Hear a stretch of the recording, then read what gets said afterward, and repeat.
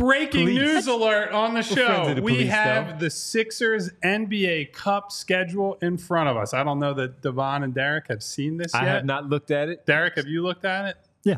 I tweeted it out. That's no fun. All right. Stayed away from it. Here is the schedule. The official group play schedule for your Philadelphia 76ers. Tuesday, November 12th, at home against the Knicks on TNT. Friday, November 15th, so 3 days later, at the Orlando Magic. 1 week later, Friday, November 22nd, home versus the Brooklyn Nets. Tuesday, December 3rd, to finish it off, at the Charlotte Hornets. And that is your official group play schedule. So I think that was... block looks like 2 wins. Should be 2 wins. Yeah. The first 2 are where the questions will lie. I would say they got New York at home, but as we found out, Knicks fans travel well, so I'm not sure how much that Sell out matters. the buildings. Center. Sell it out. Sell it out. Yeah, I think Brooklyn and Charlotte didn't really matter where you play them. You probably would have preferred to just get Orlando at home and hope to win 3 out of the 4. But we thought the same thing about Indiana until Indiana turned out to be the eventual Eastern Conference representative for the Cup when the Sixers played them in that pool play. The tough part to evaluate is we don't know what the surrounding schedule is. I will say it's a little bit interesting. We know they opened the season against Milwaukee. We know that now Chris Haynes reported earlier today, November 6th, they play the LA Clippers in LA. So they're back home 6 days after that against the Knicks. What does that in-between period look like? Is that coming off of a long West Coast road trip or a long road trip in general? Let's say it's 4. Let's say it's 4 games out there. Yeah. That's a normal, significant You got to West hope that Coast there's trip. a buffer game coming back. And you get your bearings. And where are the Knicks? Are the Knicks coming from home? Where are they?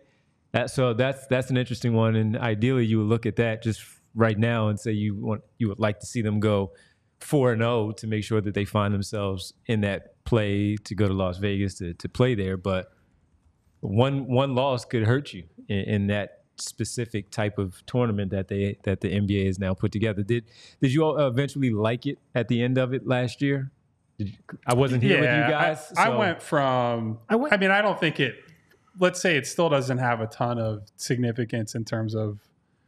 You're not adding to your legacy by winning the NBA Cup. No, right? It's just more of what your thoughts were about the Cup and beforehand, seeing it, and then seeing how it played out. I think a lot of it was just goofy marketing hype. And look, that's basically what it is, right? They're just trying to generate some more interest and money in the regular season. But I do think as they got deeper into it, you could see the players cared about it that were still left in it or had a chance to go to Las Vegas and compete. We got some really good early regular season games out of it. And so for me, who I'm going to watch every regular season game regardless, if you can add just like a little bit of extra incentive, my only request is that they please don't do that bright red court for the Sixers again, because that was painful on my eyes and I didn't like it. But other than that, it's fine.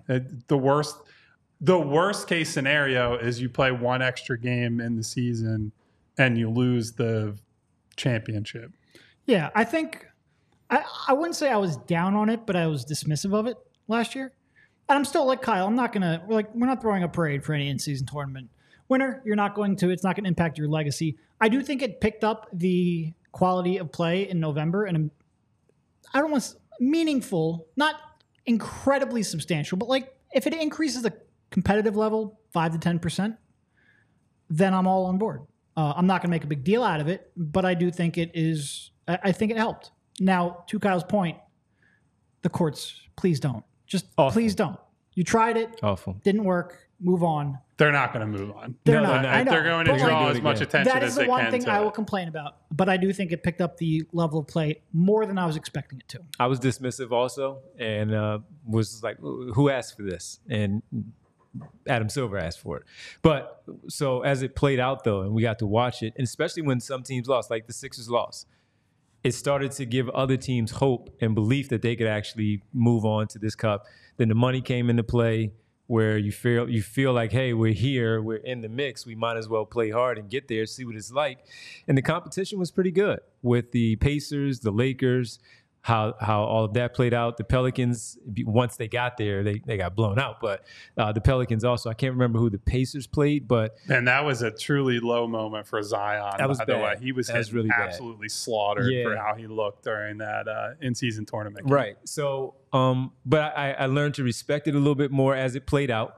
Now, let's see if they have the same type of approach this year. If anything changes, if they change, the courts are going to be the same, but are they going to have different designs where they're not so we need your shady rays to watch a basketball game?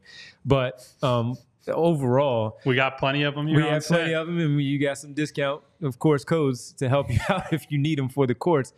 But I did like it as it eventually went through the whole thing. Indiana played well. Los Angeles, it didn't matter for them because that was their peak right there at that point. But it was okay. It was okay. A little bit. It was more competitive than I expected it to be. So we'll see what it does. And we'll see. I mean, heck, we're going to watch it. We want to see if the Sixers take it seriously and take it seriously enough to get there, get some extra money for those younger players that don't make that much money, and see if that can then catapult them into even more stronger play as they continue to go along. That was what was cool, I think, for a team like Indiana, where it was a lot of younger guys on that team that bunch of them were not making tons of money. They were clearly invested in. They bought in from the very beginning. Like, we're going to go hard and try to advance as far as we can in this tournament. While some teams are just like, well, we don't know the tiebreakers. Like, there were coaches and players getting mad about score padding at the end of games when that was a tiebreaker. And so that became a big point of conversation, point of argument. I would say, as the only soccer guy on the show who follows these tournaments overseas, that they have the mid-season stuff that's ongoing alongside the regular season, I don't think it's ever going to take on like a real life. So the best way I could describe it to you is in English Premier League, they have two different cups next to the season in the country. And if you just win one of those, nobody cares. It's one of those that, like, you make the final and people get very excited for the final. And then if you lose it, it's like, okay, we lost. If you win it, it only actually gains significance if you also won something else. So if you won the English Premier League, if you won Champions League, because then it's like, we won the double, we won the treble, and that becomes part of the story of the season. If you only win that, it's just like, you won this rinky-dink like mid-season tournament. And I think that's generally how it will probably go in the NBA as well. I do think it will gain. The league really just cares about, they want to make more money, which is really all that's going to come out of this. Is there'll be more national TV games, more revenue streams, more ads, whatever.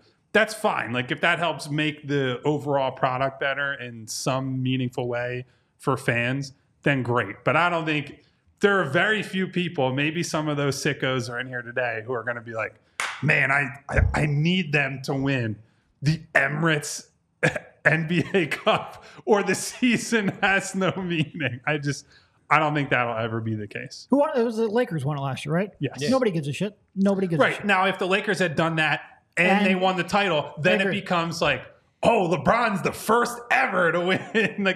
And LeBron probably did look at it as, I was the first guy to ever win the NBA Cup. And he's probably thinking of it in that way. In the locker room. They were going after it. Right. You're going to celebrate it. It's still an achievement. I'm not saying that, like, I'm glad that they took it seriously. I would like every game to be taken seriously as it can be, even if it's the regular season. I'm just being realistic about, like, and the other thing with the cups in England or Spain or Italy or wherever, most of those, the domestic ones, those are the games that you see the academy kids, the kids who are like 17, 18.